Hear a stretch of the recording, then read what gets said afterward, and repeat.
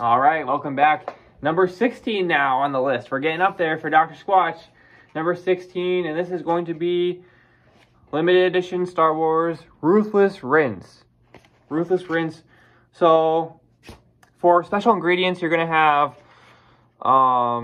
sand once again, and that's going to give you your heavy grit.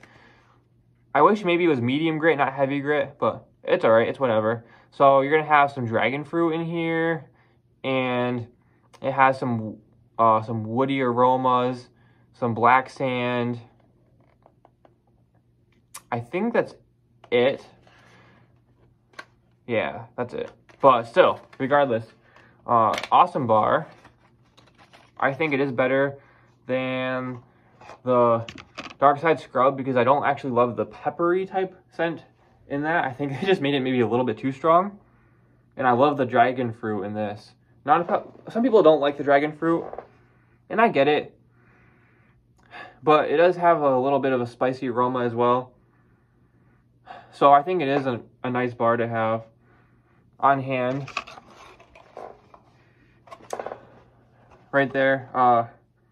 Yeah, it's a cool bar because it's another unique bar, and you're not going to have anything really similar like this, especially outside of the Dr. Squatch market.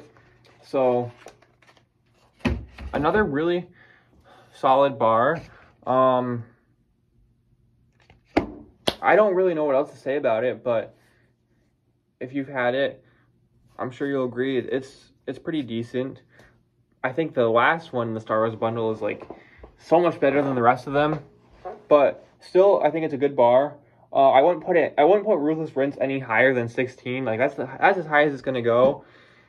And as new bars come out, it may end up getting lowered eventually. But as of right now, I'm okay with it being at number 16. And then the next one we're going to get into is going to be my top 15 bars. And I'm really excited about that. I think it's going to jump up a lot after this bar now. So I'm just excited to get into the last 15. And the quality of these bars is just skyrocketing. So we will see you next time for number 15.